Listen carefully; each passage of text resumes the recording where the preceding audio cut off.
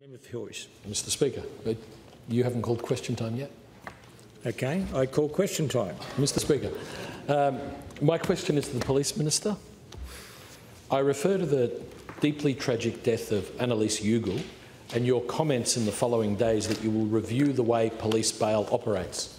And I ask, do you support the family's request for an Annalise Ugal law to stop those accused of child sex offences obtaining police bail? Minister. That's a matter that I have sought further advice from West Australian Police that I've had discussions with senior police about, and that I continue to have discussions with our Attorney-General about. Supplementary. Minister, will you now join the Liberal Party and convince your Cabinet colleagues to support an Annalise Ugal law to prevent a terrible tragedy like this from happening again? Minister. I'm well aware of the heartache that family has experienced. I'm also aware that there'll likely be a coronial inquest. I think it's appropriate that we deal with this in a considered way, and one that benefits not just Annalise's family, but other families who may go through similar trauma. This has been a deeply traumatic thing for so many in the community. I appreciate that. As you well know, there is no time to introduce new laws this year, and I think it's appropriate that we put the best possible measures in place, that we give those measures proper consideration, and that's what we will do on behalf of the whole community. Thank you, Minister. The member for Kingsley. Thank you, Mr Speaker. My question is to the Premier. I refer to the recent community outbreak of COVID-19 in South Australia, and I ask, can the Premier update the House on the swift action taken by the West Australian Government in responding to this outbreak, and outline how this will keep our state safe and strong? Premier. Can I thank the member for Kingsley for the question? Obviously, the outbreak of community spread of the virus in South Australia remains very concerning. Today, South Australia has reported at least 4 new cases, and it may be more. And whilst that is still a small number, we know how insidious this virus can be and how it can spread so easily. Mr Speaker, we'll continue to monitor the situation to determine the true extent of the outbreak, but the truth of the matter is we're taking this matter very, very seriously. We've acted very swiftly. Firstly, we've acted to go to a hard border with South Australia with a very limited list of exemptions for people to come in through South Australia into Western Australia. This decision was taken based upon health advice from the Chief Health Officer, and I'll table that advice. I think we received this advice yesterday, Mr Speaker, which detailed what we needed to do and why we needed to do it, Mr Speaker. South Australia has now gone from a very low risk and catapulted to a medium risk category, Mr Speaker, and that limits the number of people and the range of people who can come into Western Australia via South Australia, Mr Speaker. These measures obviously are harsh, and they are difficult for people to manage, particularly people who wanted to come in for a range of reasons, Mr Speaker, and they will mean significant delays on people who are in South Australia coming to Western Australia, if they can come at all. But we are doing this based upon health advice in order to protect the health of West Australians. I urge any West Australians who are currently in South Australia to come home now, and they will be required to quarantine and be tested, Mr Speaker. The flow of arrivals from South Australia has slowed down very dramatically as a result of the actions we have taken. And as I said, we know that the measure that we have put in place actually works. Now, I want to say a few other things, Mr Speaker. Firstly, can I congratulate the Premier of South Australia, Stephen Marshall, who I have a very good working relationship with, for the measures he has taken to close down certain activity in Adelaide to protect the health of the people of Adelaide, Mr Speaker. Obviously, that has been a pretty dramatic step, but I think is appropriate in the circumstances what he has done, and I congratulate him on doing that. And I also congratulate the state opposition in South Australia for joining and supporting the state government in South Australia in what they've had to do, Mr Speaker. Secondly, I want to make this point. I've seen reports in Western Australia of panic buying, once again of toilet paper. I'd urge people not to do stupid and dumb things like that. Please don't engage in panic buying in Western Australia. There is absolutely no need for people to do this. I just urge everyone to be sensible and reasonable.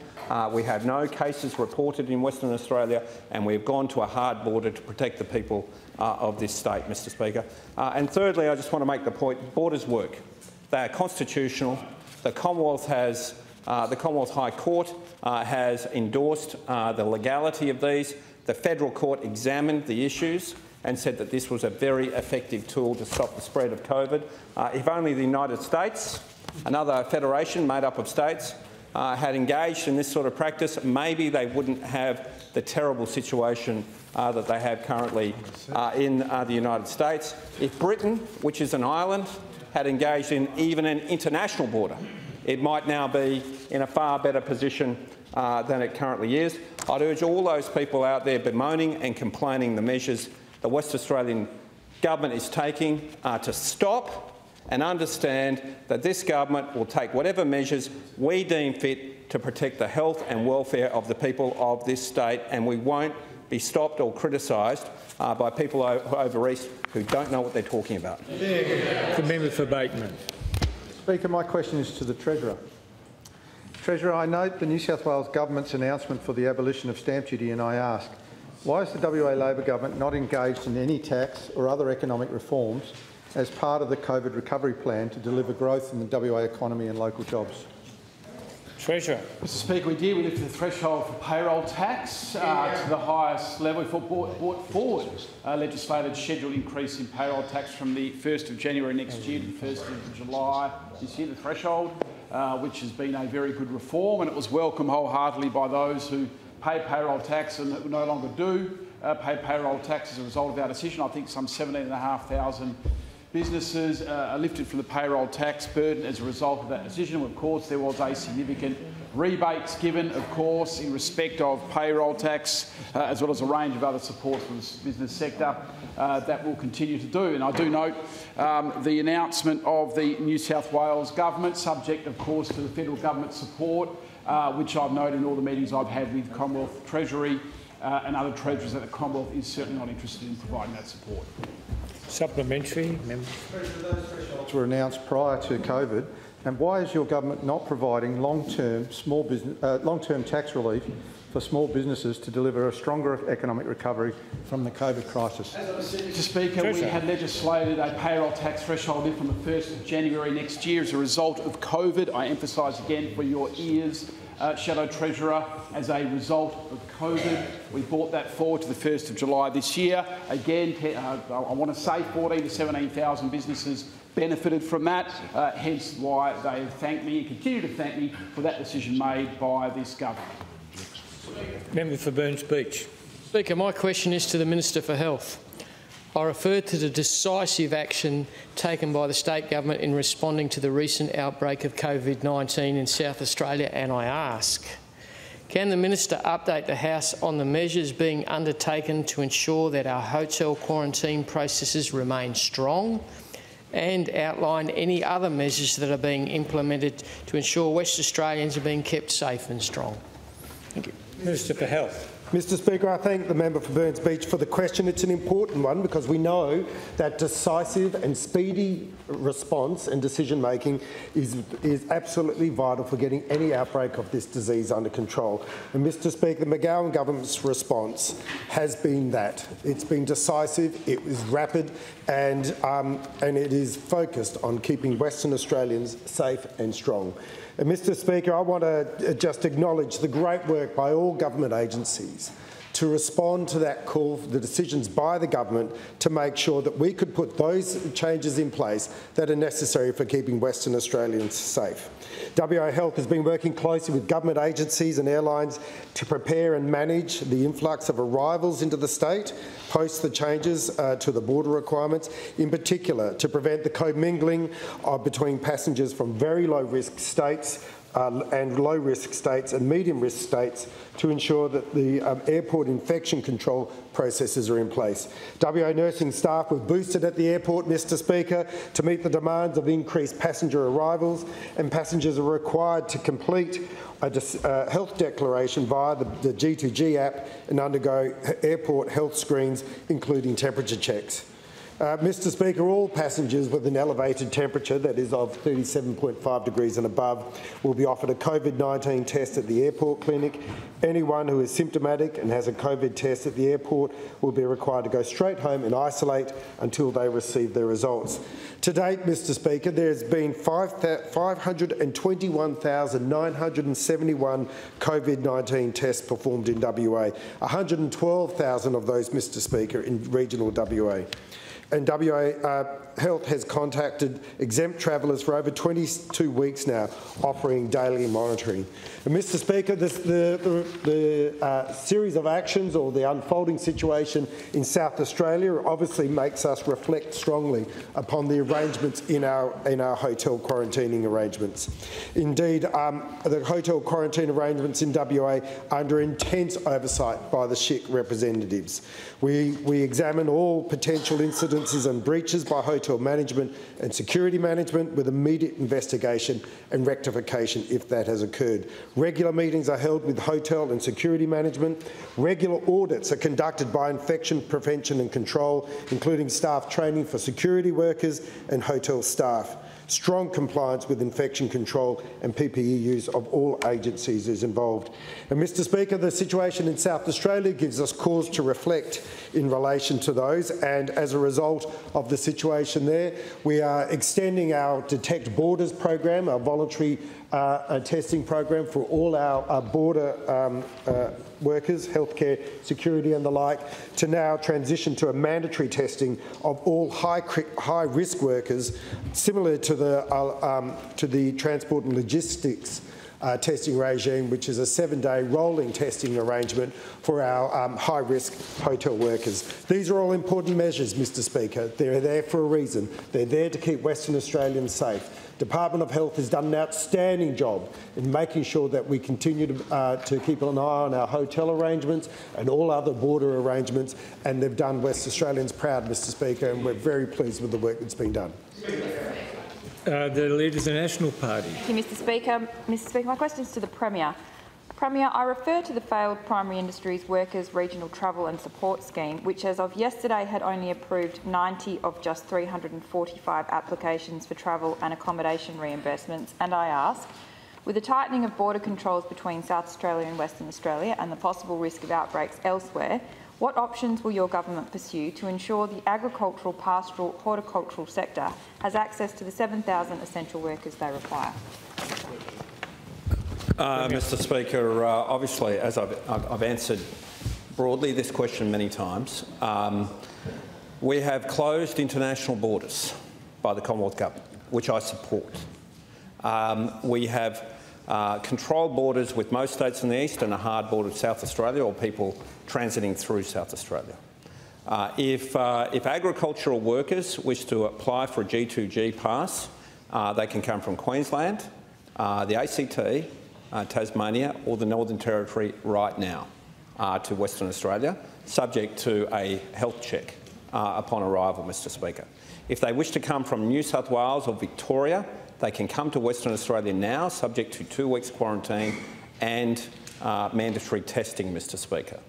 That is the current situation. So, with the exception of South Australia or people going through South Australia, they can still get here subject to the appropriate testing and quarantine arrangements, in particular from the two biggest jurisdictions, which is New South Wales or Victoria, Mr Speaker. That's the arrangement. In terms of the arrangement we put in place to assist people go out and work, that was something I think that was Australia leading. $4,000 potentially to go and work in agriculture. I'd urge agricultural organisations to promote it to Western Australians, to get out there and take advantage of the opportunities and the funding that is available. Obviously, we have to put in place appropriate checks and balances to make sure that people don't exploit or abuse the system. And what you often find is, people who go and do agricultural work, sometimes it is not what they expected. And if they go out there for one day, obviously we don't expect the state to pay them $4,000. It's not what they thought it would be. So we all know it can be difficult and hard. So that's the arrangement. Obviously, we continue to look at the issue of Vanuatu, which other states are taking up. Vanuatu is largely COVID-free. In fact, it is COVID-free, is my understanding. And we're looking at whether or not we can work on a number of agricultural workers coming from that jurisdiction to Western Australia, subject to quarantining and COVID testing. Supplementary, Mr Speaker. Supplementary. Thank you, Premier. Premier, will you consider convening a regional Labor task force to respond to this growing crisis, impacting the productivity and safety of these vital industries, both now and in the coming months? And if not, why not?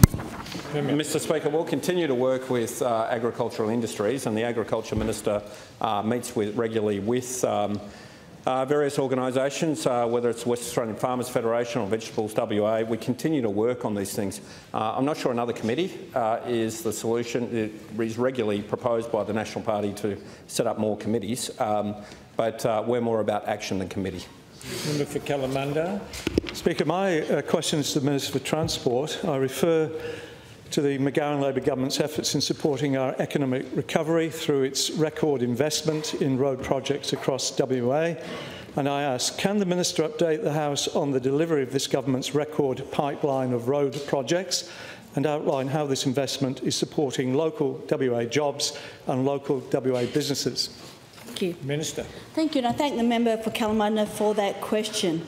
And of course, spending on transport projects and road projects has been a priority of this government. A record number of projects, a record number of contracts and a record number of companies out there supporting WA workers and creating certainty for the WA employment market. We invested over $1.2 billion in road projects last year and $1.4 billion in the current year. I just want to give you a bit of a snapshot of how we compare to the previous government. Under the previous government's expectations, in 2018-19, they would spend $192 million on road spending in regional WA. We've spent $628 million in the same year, members.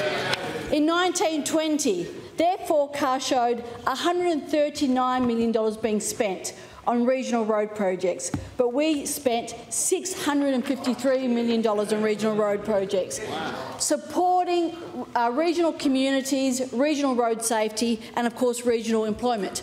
And I also think it's good to look back at some of the projects that we've completed already as part of our commitment to Western Australia. And many may remember when we renegotiated the Perth Freight Link money, remember, to our priority projects, something the former government said couldn't be done, that the Liberal Party said couldn't be done. We renegotiated, and look what we've delivered. The dualling of Wanneroo Road, member for Wanneroo, Joondalup Drive to Flynn Drive. The Wanneroo Road, Ocean Reef Road interchange, done. The Wanneroo Road, Joondalup Drive interchange will be completed in the next month. The Reid Highway dual carriageway, completed. The Mitchell Freeway southbound widening, completed. The Kwinana Freeway southbound on-ramp at Manning Road, member for South Perth. The Johnny McGrath on-ramp, completed. One of my greatest achievements. Oh, this is member for South Perth's greatest. The Murdoch Drive connection, completed. The Kwinana Freeway northbound widening, Russell Road to Highway, completed. Smart Freeway, members, completed. Completed. Armidale Road upgrade, the duplication, Anstey to Tampa, completed. The Roe Highway Kalamunda Road intersection upgrade, on its way. The Carroll Avenue upgrades will be completed soon. The Armidale Road to North Lake Bridge, over a $200 million project, well underway. And of course, High Street also underway. And of course, there's so much more going on in Bunbury, the Bunbury Outer Ring Road, the Albany Ring Road, of course, the Karratha Tom Price Manurara Red Dog Highway Stage 3 completed, South Coast Highway. Members, there has been so much work undertaken, so much work underway, but there's so much more to be done. And this is about supporting West Australia's economic recovery, about supporting WA workers and making sure there's a pipeline of investment, a pipeline of work for Western Australia for years to come. Member for Dawes, the member for Churchlands. Thank you, Mr Speaker. My question is to the Minister for Corrective Services. Minister, I refer to the current Corruption and Crime Commission public examinations into how culture contributes to serious misconduct in Hakea and other prisons in Western Australia, and I ask, given that you were warned of corruption concerns in the CCC's report into misconduct risks in WA prisons in 2018, why are we still reading about corruption and misconduct concerns in the prison system after 4 years of the McGowan Labor government? Thank you, Mr Speaker, and thank the member for raising this issue. It is a very important issue, and as the member would remember himself, that those matters that were raised by the Crime and Corruption Commission reports, and there were a number of them, related primarily to actions that occurred under the previous Liberal National Government. And the recommendations from those reports, which the CCC themselves have already reported on, most of those recommendations have been implemented, and we were congratulated as a government and as a department for moving so quickly on those recommendations. This current investigation that has been undertaken by the CCC, if you would go to the website of the CCC and read the 4-page document that it relates to, the investigation that it relates to an incident that occurred in 2018 at Hakea Prison. It doesn't go back to the issues that they had reported on that you are trying to allude to. It relates to a particular incident that occurred in 2018. I'm not going to make any comment whatsoever about that issue because it's under investigation, as it should be, and I look forward to reading the report. Supplementary. Minister, are you saying that there are no corruption and misconduct concerns by the McGowan Labor government in our current prison system? Thank you, Minister. Thank you, Mr Acting Speaker. What I will point out to you, Member for Churchlands, is the fact that the McGowan Labor government and myself as the Minister for Corrections have put in place things that you could only dream about in government, that you could only dream about. Well, you certainly didn't take the issue, Mr Acting Speaker, you certainly didn't take the issue of corruption and the smuggling of contraband into prisons seriously, and that was clearly set out in the CCC reports. It is Labor in government acting on the CCC reports that's put the Professional Standards Division in place. And can I just once again, for your benefit, report on what the PSD have done. In the 2018, between 2018 and 2019, there were 792 misconduct cases that were investigated by the PSD. They have within their division 51 staff and 2 WA police detectives. Of those investigations, 121 were referred for assessment and investigation by the Integrity and Accountability Directorate. 41 referred to the police team. 78 were retained for intelligence purposes. Of the remaining 552 cases which were dealt by Misconduct Assessment Unit, 25 resulted in improvement action. 35 were referred to third-party contracted providers such as Broad Spectrum Acacia. 225 were referred to local management action by prison superintendents and other executive managers. 3 were referred to access the internal prisoner complaint system. 2 were referred to be dealt with by the public service staff, and 262 resulted in no further action. May I also add that the PSD has delivered anti-corruption and integrity sessions to 733 staff in its first year of operation. Do not come into this House trying to make allegations against the McGowan government and against the Department of Justice that we haven't been doing anything about clamping down on corruption and contraband. We've done more that you could possibly even dream about when you're in government. Thank you for that quick answer, Minister. Thank you. The member for Kimberley. Thank you, Mr Speaker. My question is to the Minister for Aboriginal Affairs. I refer to the McGowan Labor government's support for self-determination by Aboriginal people, and I ask, Minister, can you upgrade the House on this government's achievements in settling native title claims across the state and outline how these determinations support the recent NAIDOC Week theme of always was and always will be?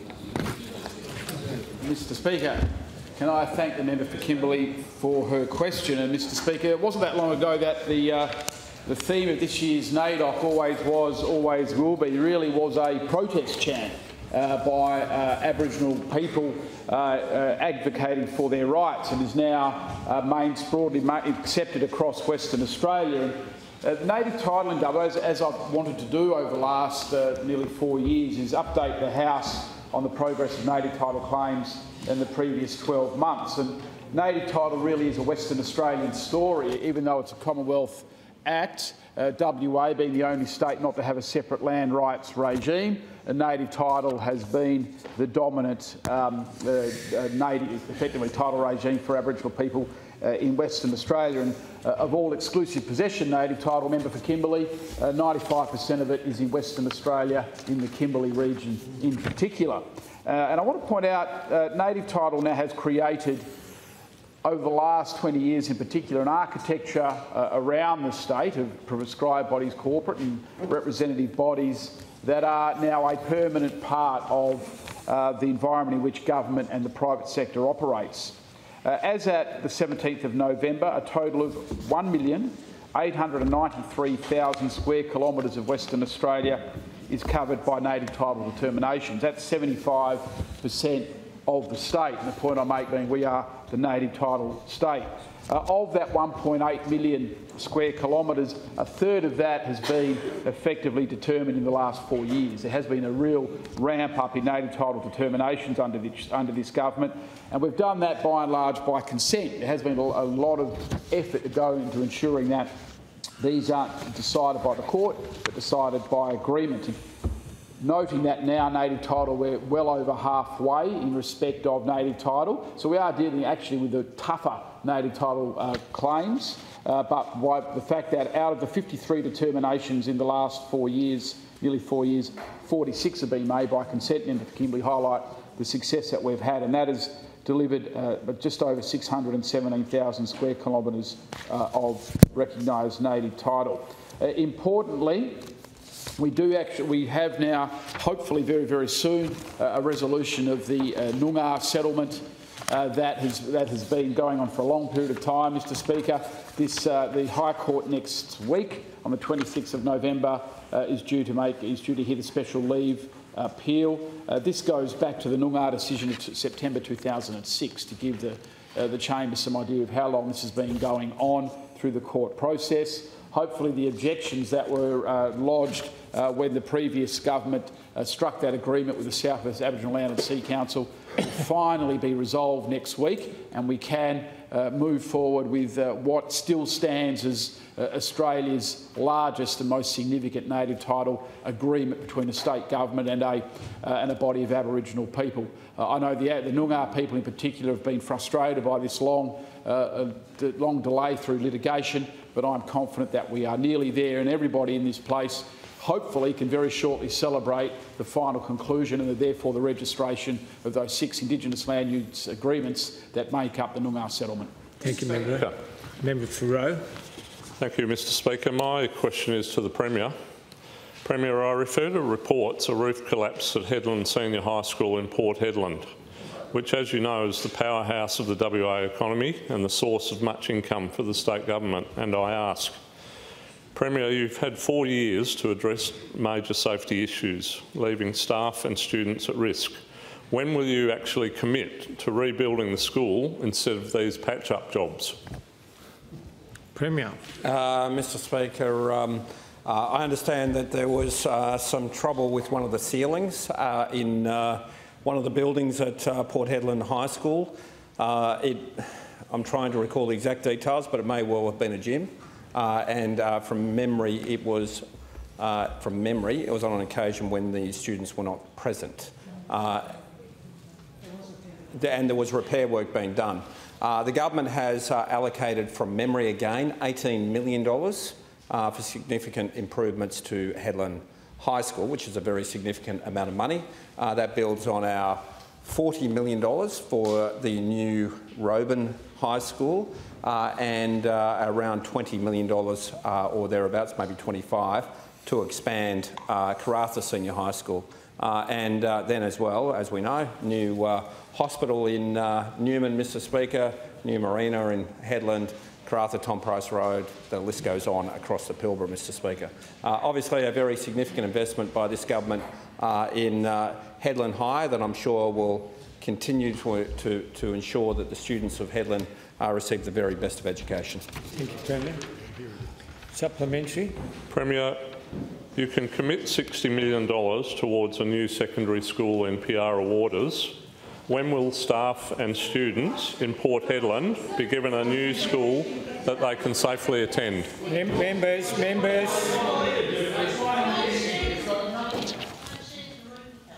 I think the Premier can answer this question on his own. Mr Speaker, it's an embarrassing line of argument, and you engage in this a lot. I mean, Piara Waters in the southern suburbs there is massively expanding. There's not enough places in the existing schools for students. So you have to build a new high school. That's what happens. Both governments have done that. When your predecessor was in the former government, that happened, and we do that. Yet the National Party comes in here and tries to say that, you know, kids in a certain geographical area should have to go to massively overcrowded schools. That's your argument. It's a sort of a sectarianism that the National Party consistently engages in, and it's divisive and it's nasty. I just outlined to you, but yet again you did not listen. We're building a new high school in Roban. Roban. Do you know where Roban is? Roban, Mr Speaker. We're expanding Karratha High School because the number of students is growing. And that's what you do. You have to expand it. We're spending $25 million or thereabouts on that high school. And when it comes to Headland High School, $18 million. During the term of the last government, nothing was spent on Headland High School. Nothing was spent on Headland High School. And here we are doing that, and you come in here and attack a group of kids down in Piara Waters. Yeah. I mean, the National Party, Mr Speaker, the way you act and the way you conduct yourself and this sort of divisiveness where now you're actually attacking a group of kids is frankly disgusting. Member for Mount Lawley. Thank you, Mr Speaker. Mr Speaker, my question is to the Minister for Energy. Can the Minister outline to the House how the McGowan Labor government is supporting small businesses across Western Australia, particularly as the economy recovers from COVID-19? And can the Minister advise the House if he is aware of any risks to these businesses that would burden them with high electricity costs? Mr Speaker. Premier, Minister. Thank you very much. I'm very happy being Minister for Energy. I withdraw. Member, I can absolutely update you on that. I just want to remind everybody that the McGowan Labor government supported small businesses in Western Australia who were customers of Synergy and Horizon and charities as well, with a $2,500 offset to their electricity costs. I remind you of that. Now, the average electricity bill for those businesses in Western Australia is $2,800. So effectively, 9 or 10 months of the average bill for people, for Synergy and Horizon customers was paid by the Government of Western Australia. And of course, it wasn't just businesses that were being supported. Of course, the $600 offset for every West Australian who are customers of Synergy and Horizon, also a big support. And for those people who are pensioners and on healthcare cards, we doubled the energy assistance payment, meaning that for those people, $1,400 or nearly $1,400 of their electricity bill is being paid for by the McGowan government, which is for many of those people more than a free year of electricity. Yeah. So it just shows you that this government is deeply committed to supporting people in Western Australia. And it's interesting, there are risks to the future costs of electricity. Here in Western Australia, the average retail margin for electricity is barely 2%. And interestingly, in Victoria, it's well over 6%. In New South Wales, it's 5%. So to actually examine not just the outright price of electricity, but the makeup of electricity costs, because of course, like Tasmania is a low-cost jurisdiction because it's very small and relies 100% on renewable energy, compared to a high-cost jurisdiction like South Australia, which is of course more expensive than Western Australia. But look at the components. So the profit margins for those companies in those states are higher than the profit margins here in Western Australia. That means that the underlying costs don't benefit the consumers, they benefit the companies that sell electricity. And that's what we've seen on the East Coast, that every time there's been any alleged benefits from reform on the East Coast, it doesn't go to consumers, it goes to the investors in electricity companies. Investors in electricity companies through higher profits. That's right. And isn't it interesting, one of the electricity companies that operates here in Western Australia was privatised by the Liberal Party. Privatised by the Liberal Party and is now owned by foreign interests. Isn't that interesting? That's what happens. What do we say about the electricity system here in Western Australia? Is one of the things we say is the Liberal Party have a fetish for privatisation. Yeah. And when you privatise, prices go up and they're bought by foreign interests. We said at the last election, we made it clear that we would keep Western Power, Synergy and Horizon in public ownership, and we've delivered. The Liberal Party said that they wanted to privatise those businesses, just like they did with Alinta. And I remind people, they sold Alinta and now it's owned by foreign interests. That's right. Member for Darling Range. Thank you very much, Mr Speaker. My question's to the Premier. Premier, given the economic impact of COVID-19, including the latest outbreak in South Australia, I ask, will you provide a grant of up to $10,000 like... Members, please, I want to hear this. Thank you, Mr Speaker. Will you provide a grant of up to $10,000 like other states have done to assist those small businesses that continue to suffer substantial financial harm from the COVID-19 crisis, to assist them to survive, rebuild and save jobs? Mr Speaker, this is the same question that the Liberal Party has now asked on numerous occasions. We are now in the final sitting week of Parliament before the state election. I just ask, is that the Liberal Party's policy to provide 100,000 grants of $10,000? Is that your policy? That's not what I said.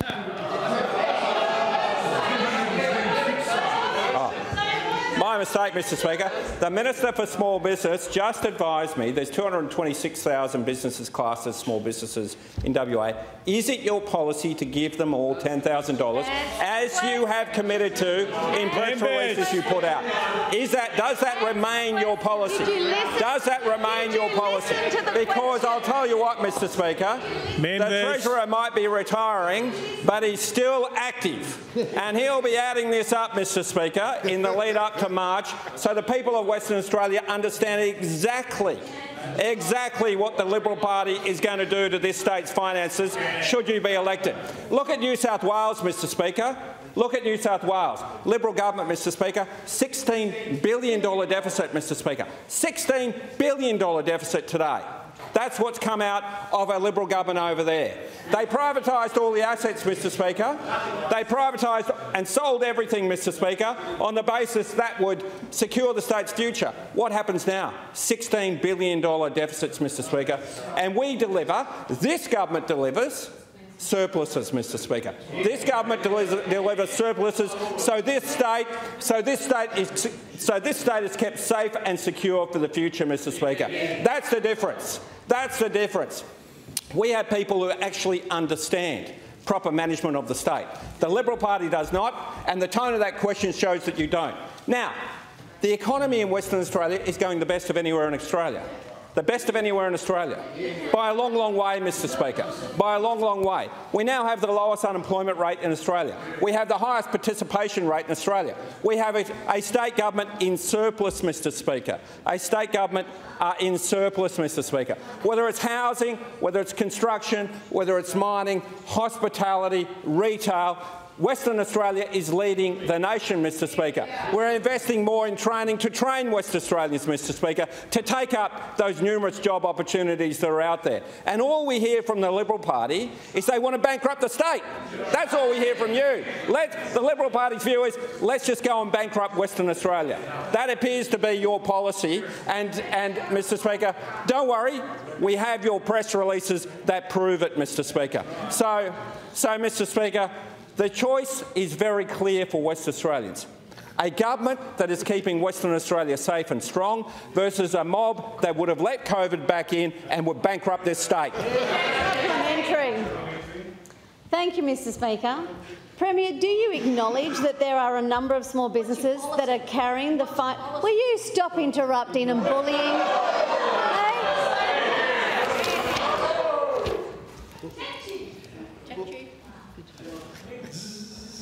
It's nearly Christmas.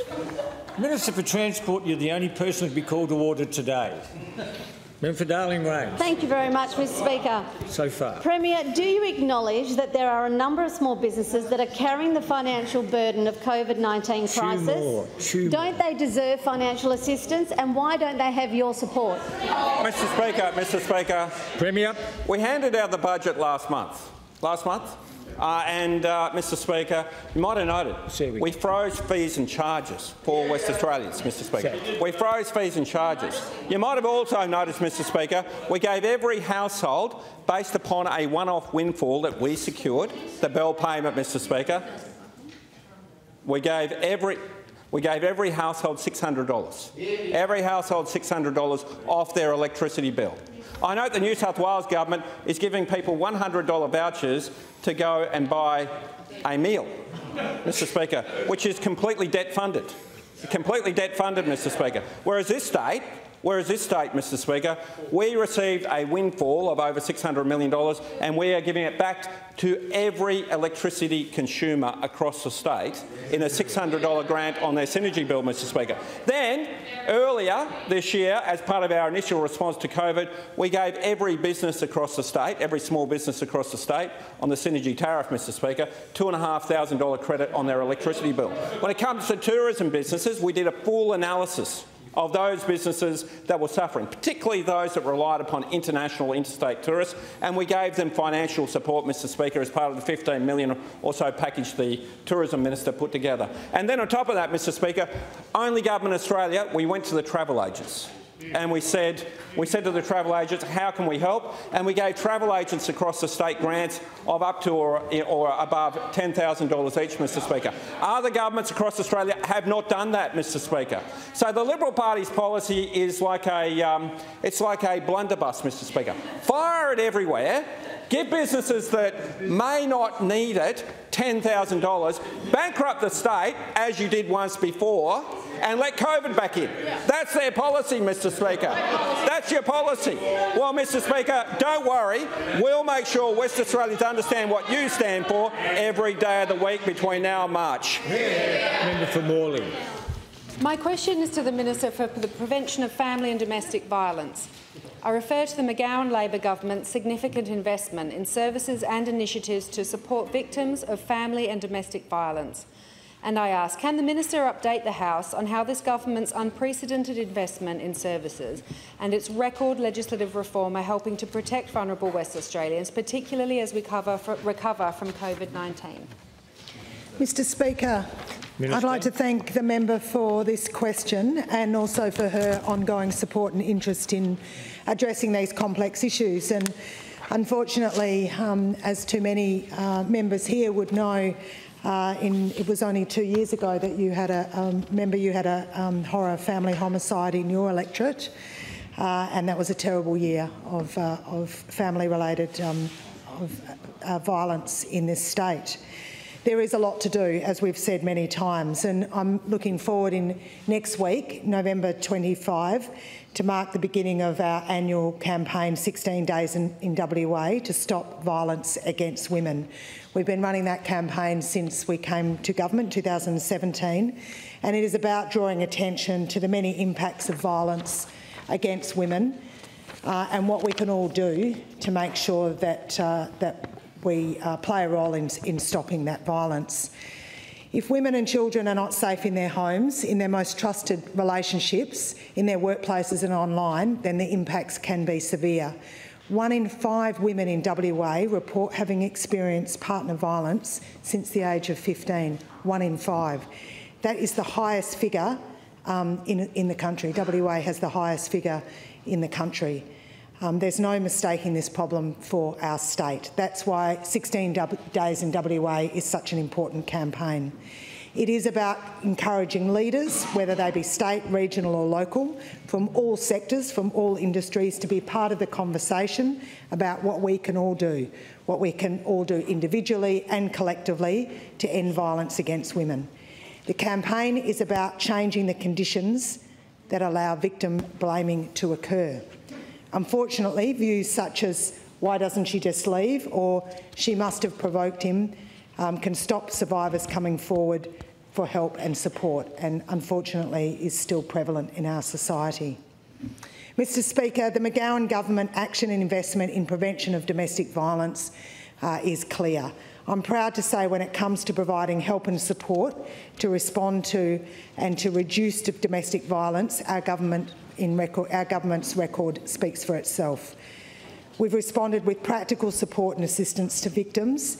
Prior to COVID, we had committed over $53 million of additional funding to new measures, including 2 new women's refuges, establishing 2 one-stop family domestic hubs, introducing Pets in Crisis program with RSPCA, setting up family and domestic violence screening during pregnancy checks, training for police officers in domestic violence, reinstating funding for financial counselling services, and establishing a second residential men's behaviour change program known as Breathing Space. In July, as a result of COVID, we announced a number of additional measures to deliver increased support to the tune of around $23 million as part of our recovery plan to keep the state safe and strong. And that includes additional domestic violence outreach workers in refuges around the state, $8.6 million, $6.7 million to bolster the 17 family and domestic violence response teams, additional community people placed within those response teams, over $100,000 to go to job retraining pilot for women in refuges, and over $1 million for 2 years of counselling, advocacy and support services. And we've also boosted the capacity of the new refuges, so there will be additional $4 million to increase, I think, double the number of families that will be able to be supported through those refuges. And of course, with the assistance of the Attorney-General, we've got extensive family violence law reform, which includes the new criminal offences of suffocation, strangulation and persistent family violence, improving access to restraining orders, including being able to lodge those applications online, enabling the court to declare a person a serial family violence offender. This declaration is the first, a declaration of this kind is the first in Australia, and trialling a GPS tracking system for family and domestic violence offenders. The 2-year trial involves GPS tracking of up to 100 high-risk offenders who have breached a family violence restraining order and committed a further act of violence. And finally, Mr Speaker, we have already changed the Residential Tenancies Act to better meet the needs of tenants who are survivors of family and domestic violence. They can now choose to stay or leave their tenancies and, if needed, make their rental homes safer, including lock changes and other security upgrades.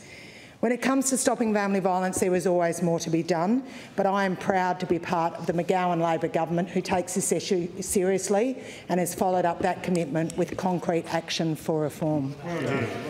Member for Dawesville. Speaker, my question is to the Minister for Health. Minister, will you provide a timeline on when P2 and N95 fit testing of those... Will you provide a timeline to the House as to when P2 and N95 fit testing will be undertaken for our hospital staff in Western Australia? Minister. Mr Speaker, the fit testing commitment is a commitment we made some time ago in conjunction with the healthcare workers'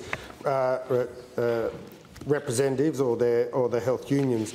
And, Mr Speaker, the fit testing regime is one that we're committed to. Some states have already got it in place, others continue to roll it out as part of their overall response. I have to say, Mr Speaker, that safety of our staff is our single biggest priority when it comes to making sure that we keep our healthcare workers safe, particularly during a time of COVID-19. All WA healthcare workers are provided with PPE to make sure that they can protect themselves and to make sure that they can protect their patients, particularly in high-risk situations, for example, aerosol-generating procedures which require higher-grade masks. Those masks, however, Mr Speaker, should be tested on individuals to ensure that it's a satisfactory fit to their face. And this requires a 30-minute fit testing procedure, which requires specialised equipment and trained staff. The equipment has been purchased, member, and trainers are currently being identified and are undertaking that training. And obviously that training will continue and with a view to rolling out the testing to high-risk areas in the first instance. A sustainable program of testing which is compliant with international standards has been designed, and we'll try to make sure that gets going as soon as possible. I've asked the department to see if they can speed up that process, because we understand that it is an area of concern. I should just say, Mr Speaker, that throughout our entire experience of COVID-19, not one healthcare worker has contracted COVID-19 in a clinical context, that is from their place of work, which is an outstanding result. This includes, Mr Speaker, the healthcare workers at Joondalup Hospital who had to care for the Artania patients, many of whom were very sick indeed, and obviously occupied many of the beds at that hospital. Mr Speaker, all those staff have since been serology tested, so even if we know that even if they were asymptomatic, the lack of presence of any antibodies in their systems indicates that there was no transmission of the disease at all. But that doesn't mean we shouldn't take extra precautions, Mr Speaker. The fit testing regime, which the department has designed and is committed to, along with the McGowan government, is obviously an important next step, and we'll roll it out as soon as possible. Thank you. Supplementary. I appreciate the Minister's commitment to the safety of our frontline healthcare workers, and the Liberal Party stand with you in doing so. Minister, given most jurisdictions have rolled out fit testing for those masks in our frontline hospitals around Australia, why is Western Australia still behind? And can you provide a date to this House when the frontline and high-risk healthcare workers here will get the fit testing of those masks that they deserve? Minister. Oh, Mr Speaker, we heard from the Premier earlier who talked about exemplary behaviours from oppositions, particularly the South Australian opposition, who this week wrote to the Premier in that state to suggest that they should suspend estimates in that state because they wanted to make sure the government was committed to the single task of examining COVID. The tactics of this opposition stands in stark contrast to that. Stark contrast. Member, and you come to this place and you make these statements like every other state has done this, why haven't you, to suggest that somehow Western Australia is behind. It is simply not the case. Some states have been doing this as a matter of course, other states are doing it, and you know, for instance, ourselves in Queensland are in the process of implementing this program. We're doing it in conjunction with the healthcare unions. We're doing it with their support.